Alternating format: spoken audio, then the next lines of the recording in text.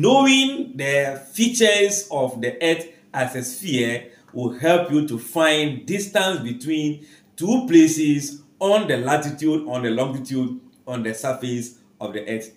So if you are dreaming of being a pilot, then know that you are going to apply these mathematics in your adventurous spirit of finding your location from one country to another. Same apply to the soldiers, the sailors, and so on and so forth. So come along, let's see the mathematical aspect of that exploration.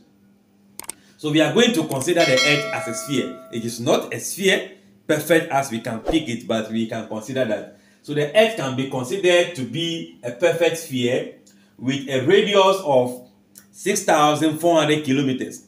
The radius of the sphere, which we are considering as what? The Earth. So there are two types of circles that we can draw on the surface of the sphere. It should be PH, right? Good. Now, these two circles that we are going to draw, one of them is called a great circle. What is a great circle? A circle has its center the same as the center of the sphere. In this case, at the center of the Earth is a great circle. So we can say that it is the largest circle that can be drawn on the surface of a sphere, in this case, the Earth. As the center of the great circle is also the center of the sphere, which in this case, the Earth.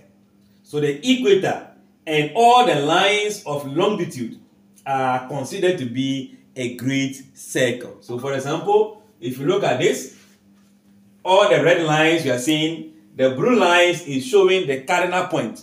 So we can label, we have the north, we have the south, we have the west, and we have what? The east. So if we are picking this, so all this line, the red line, this one line is just representing an example of what? Longitude. If you draw a line from the north to the south, that is from north to the south, that line is longitude. If it passes the north to south, bulging to the west or bulging to the east, they all refer to the same things. We have longitude from north to south. Then the line we are seeing here in the middle, here in the center, is the equator. That is what? The standard zero what? Latitude.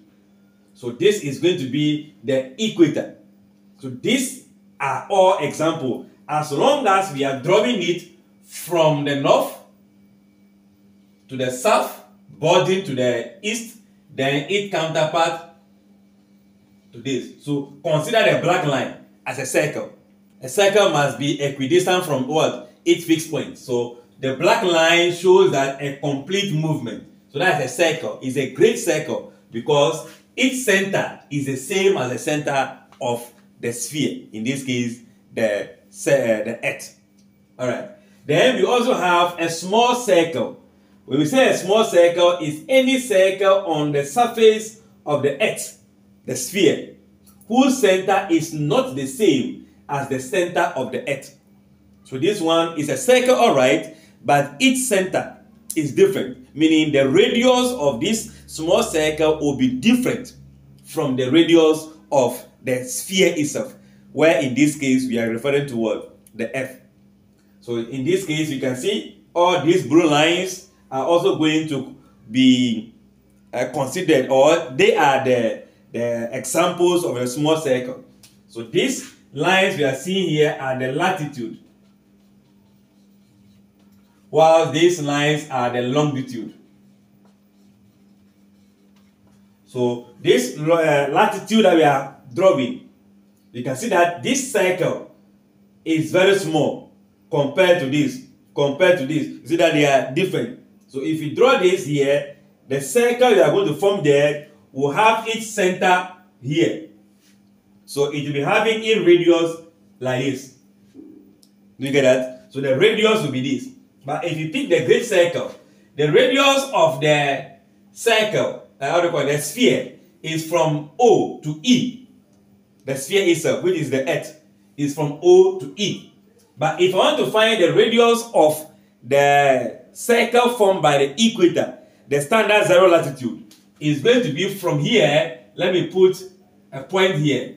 You can see if I put point A, which is the same as the west, the line drawn from here is going to be the same as drawing from O to W. Do you get that? From O to W is describing the radius of this Earth.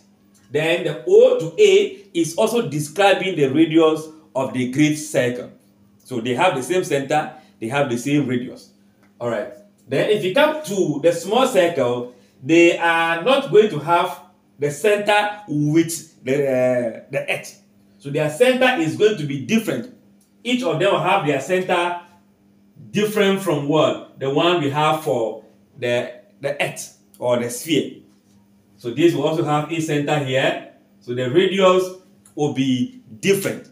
So in this case, we are only saying that there are going to be two types of circles that we are going to draw, which can be defined by the latitude and the longitude.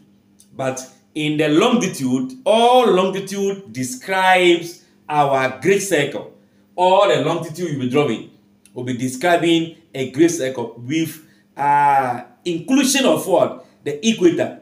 The equator is a standard 0 latitude. It's also a latitude, right? It is not moving horizontal, right? It's what? Vertical. That is what I'm moving what? Horizontal, right? The vertical lines we are seeing are the longitude. Then the horizontal lines are also going to be the latitude. I believe the concept of the great circle and that of a small circle is understood. Now, if we are saying that the radius here is not going to be the same as the radius of the sphere, it means there are differences.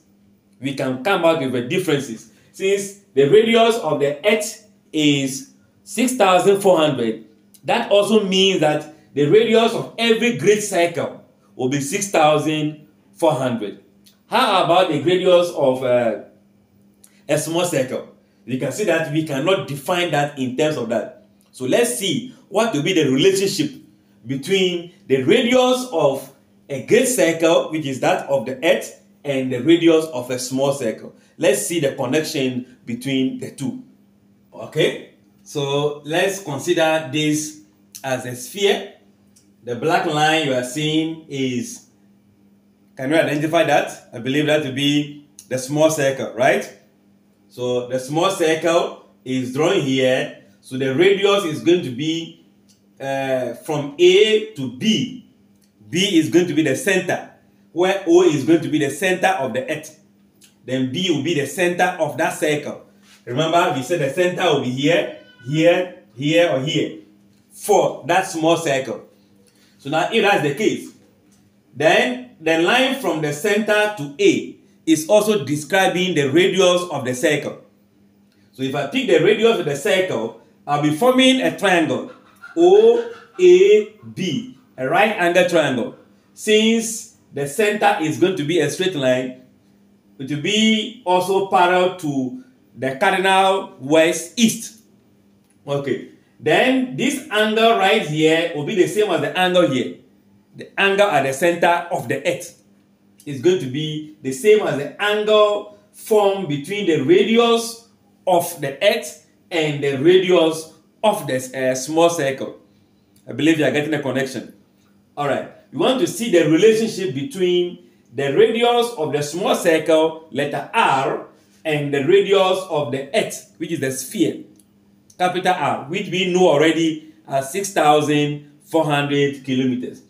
So can we apply trigonometry?